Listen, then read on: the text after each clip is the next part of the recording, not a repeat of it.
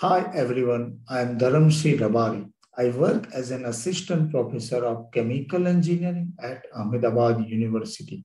I teach various courses on thermodynamics and process simulation.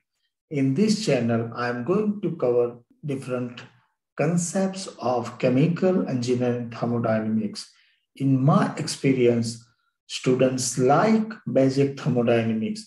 They are good at several concepts like first law, second law, heat engine, Carnot cycle, refrigeration cycle. But when we talk about equilibrium thermodynamics, when we talk about solution thermodynamics, there is a decline in students' interest.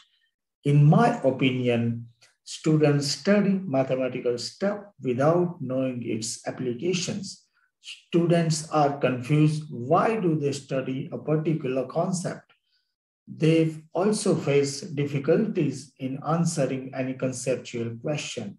I have tried to resolve this issue by maintaining a balance between mathematical stuff and its applications. The first chapter of this course is Thermodynamic Properties of Pure Fluids. Let's start with one motivational example. I have considered this problem from basic thermodynamics. We have not studied any concept of chemical engineering thermodynamics, but you can easily solve this problem. Saturated steam at 50 kilopascal is compressed adiabatically to 600 kilopascal. What will be the temperature of exhaust steam if it is a reversible process? This is a compressor. Inlet pressure is 50, outlet pressure is 600 kilopascal, and we want to calculate outlet temperature. Okay. We know adiabatic plus reversible.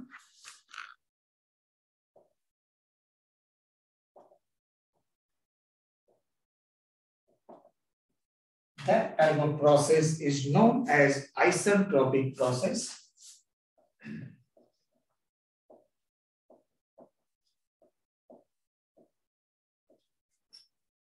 Isentropic process means the entropy is constant. The entropy is not going to change. So I can write here S1 and S2. Both will be same for inlet stream as well as for outlet stream. Other thing is inlet stream, that is the saturated steam. Now the pressure is given, that is 50 kilopascal. At this much pressure, if I am able to know the value of this entropy, then I can relate this entropy with this one because both are equal. Okay. From saturated steam table,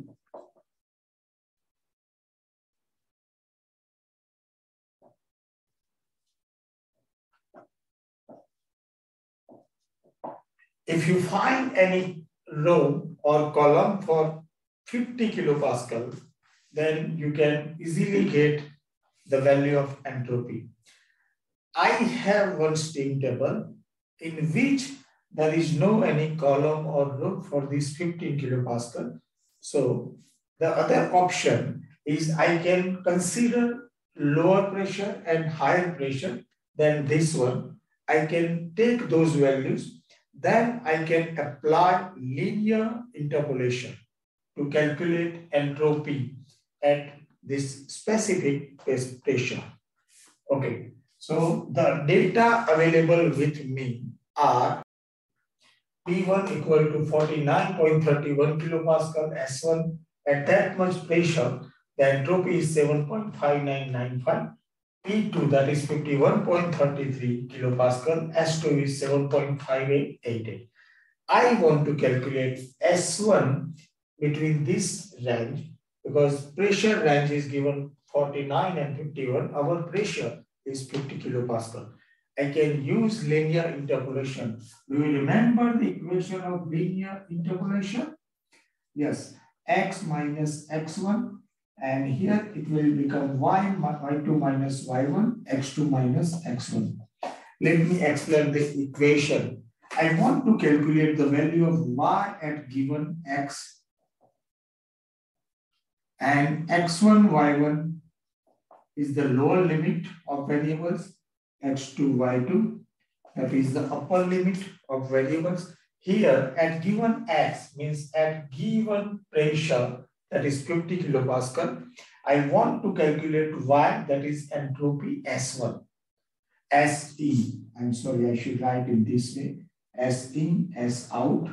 So I want to calculate S in using this equation, that is y, and x1, y1, that is the upper lower one, and this is the higher one. If I insert all these values in this equation, then ultimate equation would be S in equal to S1 plus X, that is the P in, minus X1, our X is pressure P1, Y2 minus Y1, the variable this one, S2 minus S1, and upon P2 minus P1. So we can insert all these values, S1, P in, P1, S2, S1, P2, P1, and the inlet entropy is 7.5948 kilojoule per kg Kelvin. Now, since this is an isentropic process, so this is equal to S out.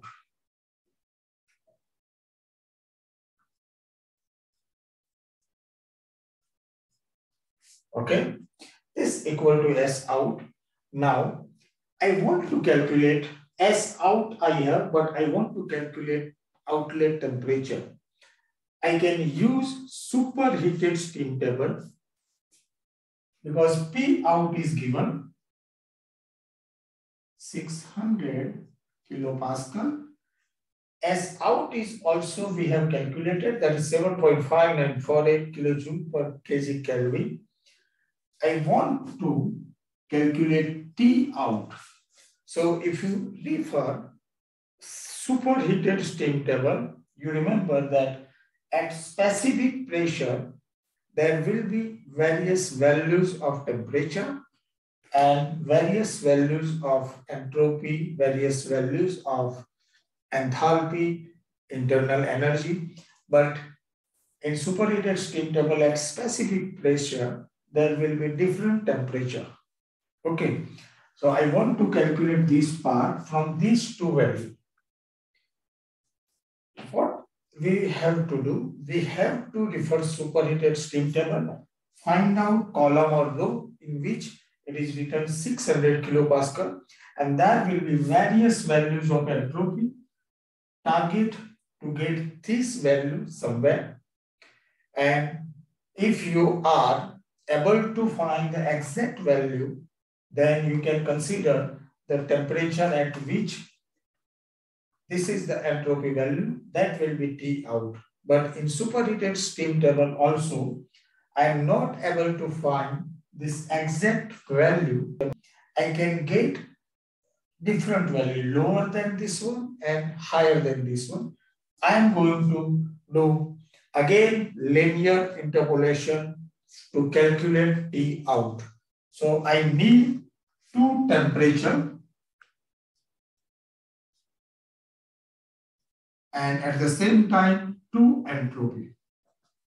At specific temperature, what is the entropy? Less than this one and higher than this one, that is S2.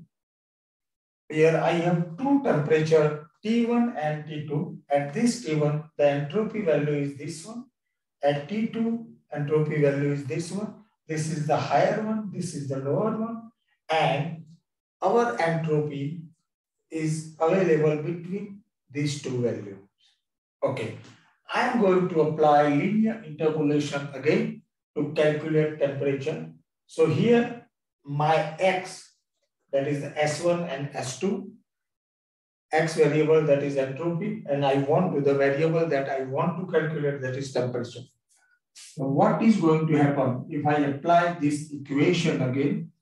Then temperature I want to calculate, that is T out, equal to T1 plus X. X is our entropy, but this is the value of X, given value of X for which I want to calculate Y. So this is a given value of entropy for which I want to calculate temperature as out minus S1 into again Y2 minus Y1. So here T2 minus T1 upon S2 minus S1. When I insert all these value here, then I am getting it is 497.18 Kelvin. This is a temperature of exhaust steam. This is very simple problem. If I solve this problem using steam, that is the one thing. If I change the fluid instead of steam, if you are going to use any real gas, if you are going to use any ideal gas, then you don't have steam table. And if you don't have steam table, then you cannot calculate entropy. So what is the motivation? In any type of problem, we should have some equations, some relations among all those properties, entropy and enthalpy, internal energy, Gibbs free energy, with parameters like temperature, pressure, volume. If we have those types of relations, then we can easily calculate. Such equations are known as models.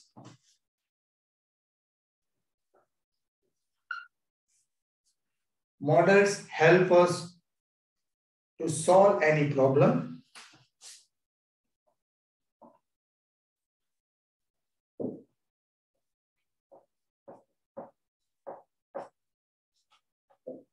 And it also helps us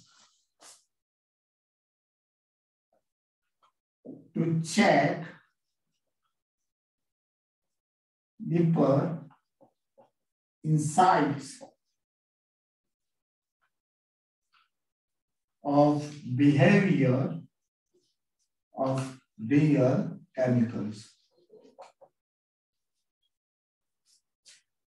It also helps us to check deeper insights of behavior of real chemicals. It means how any chemical is behaving if you change any parameter, how properties are going to change, how entropy, how enthalpy, how other properties are going to change if you change temperature or pressure or volume. Then what will be the effect on property? These two are the applications of model. Models can be developed with rich knowledge of mathematics, and we are going to recall some mathematical theories in next video. Thanks for watching this video.